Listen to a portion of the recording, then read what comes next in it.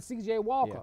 She started that business during the Depression. Listen, folks, you can always, it depends on your state of mind, that you can go out and invent or start a business in a situation and become prosperous. People will always need food, clothing, shelter, and personal services. Right, there's some type of personal service or some type of the basics need that you can come up with. They will always need food, clothing, shelter. Or for instance, I know people in Gary, where I go, I take care of my mother-in-law, my wife. They do home care. This church sends people out in the home, and it's always something that you can do. So people still got to get their grass cut. That's the car got to be washed. I mean, everybody's not going to lose their job. No, everybody's not. You may have 20%. Right. You may not. You're not going to get 50% unemployment. No. Yeah, and the country has 300 million people. So even like you said, it's kind of funny. 300 million people. Half the folks ain't really working anyway, but stuff has to still get done. Oh yeah, commerce will continue on, but it will be at a slower pace. Right. And the guy is, if you can get a grant, try to come up with a good idea. Call Dr. Warren off the air. Call him off the air, man. Come on. It's easy to find Dr. Warren. I mean, people got to be smart. People say, I can't find you, Marcus. 773-509-8124. Yeah, you're .org. You're .org. Okay, so give your phone number again. Again, that's 773-509-8124. 773-509-8124. Or you can email me at PLIM, PLIM at PLIM.org. Yeah, I mean, people, come on. I think PLIM, they can look you up. You're a nonprofit. ORG. Yeah, we're on the internet. Yeah. Okay, you got another question? What? I hear somebody on the phone. I'm gonna give you a call. Okay, cool. Thank you. Yeah, call them off the air. We talk off the air. Yeah. All right, Bill, we got another phone call? No, okay, dead. I'm looking right. Okay, they ain't on the line yet.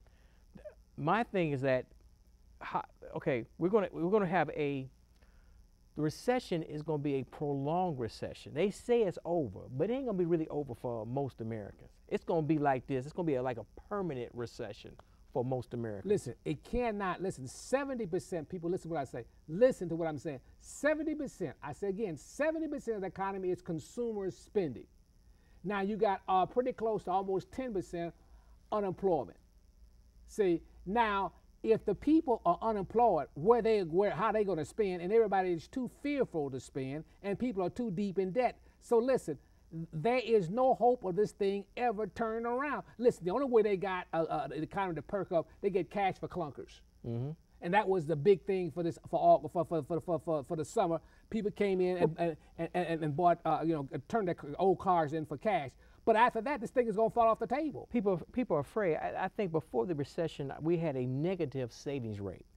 People went from a negative to almost about a 7% savings rate. Yes, exactly. I heard like over 6, almost 7% savings rate. Because people are scared. They are terrified. So if they sell, they can't spend, and nobody's spending nothing. The only thing they're buying is basic necessities. You can walk into any store. I don't care what it is, Target, Whole Foods. Folks got very few things in the basket. You see what I'm saying? Right. And they're only buying stuff on sale. I think it was Kroger, one of the big grocers. They said that we're making money, but people just buying the basics. That's it. They ain't buying nothing exotic. That's it. People are frightened. That's it. And I don't blame them being frightened, because it is frightening. Because this is the first recession that we live in the hood. We live in Chicago, But this is the first recession that I know a lot of folks lost their job. Most recession, everybody had little penny ante jobs. They ain't, service job. They ain't lose no job. But doing a recession ain't mean nothing. This is the first one I know people lost their job. And they're scared. And if you're 50 years old or over 50 and you lost 50%, I know some of your portfolio may have gone up, but if you lost a lot of your 401k and you lost your job, or you think you're going to lose your job,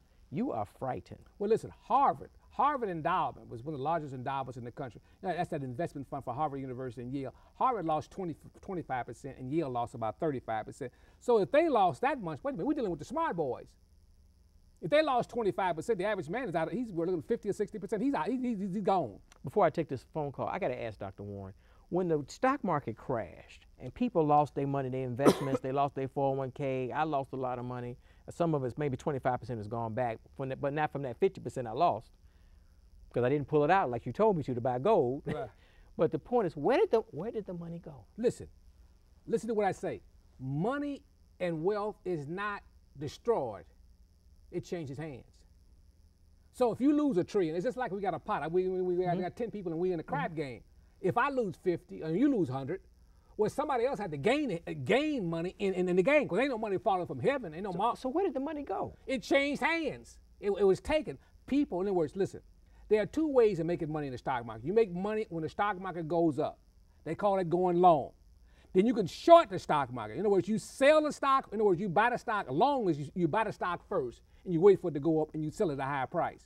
Whereas shorting stock is the reverse. You short the stock, use it at a high point, and you wait for it to drop to buy it back. So then when you buy it back, you gain, if you short a stock at 100 and it goes to 50, where the difference between 50 and 100, when you buy it back, it's $50. You got $50 in your pocket. Well, what happened, somebody shorted the market on the side. You got buyers and sellers.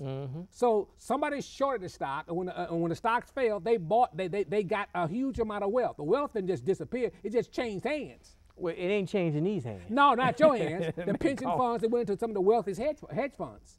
The so-called the Illuminati. We call them the masters of the universe.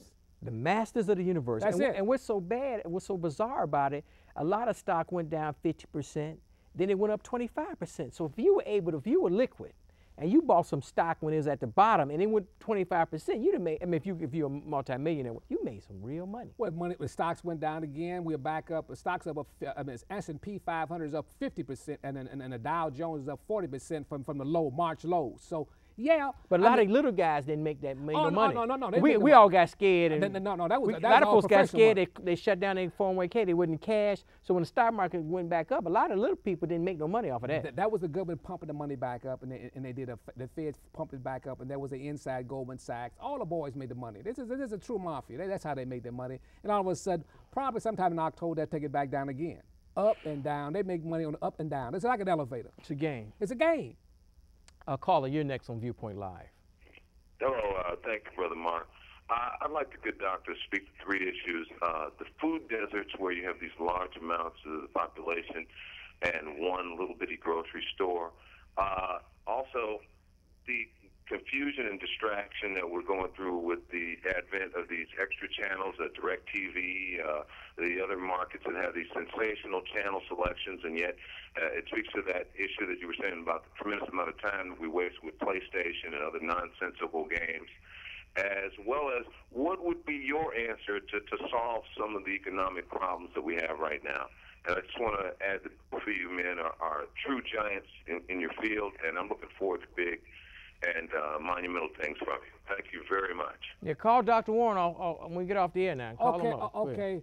Well, the one about how to solve the problem is you're going to have to be re-educated. This thing is, I don't think the institutions are taking over. And I think, well, put it this way, it's going to have to be done in the churches or new churches, or new organizations, or those churches that are able to illuminate people on a spiritual basis. Understand, listen, you're dealing with some that's satanic. It's there not to empower you, but to enslave you.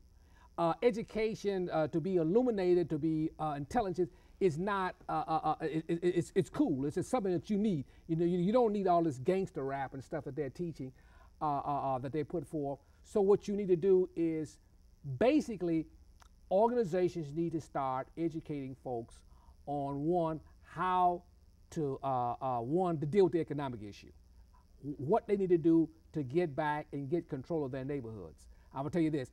Let me say this: blacks and whites, you will not be able. The corporations will never hire as many people as they have ever hired before.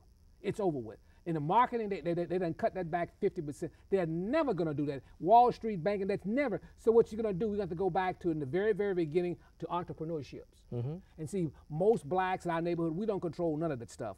Matter of fact, in most whites, we have a lot of foreigners that come in and et cetera, et cetera. But my saying is, people are going to have to start becoming entrepreneurships, doing things that will, simple things that they can do to,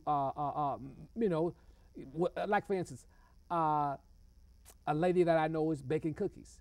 This is how she's starting out. I mean, it's a thousand things. If you sit down and ask the Father how to be led, things can happen in the economy that you can do. You're going to have to basically re-educate yourself and understand that the system that you're in. That's two.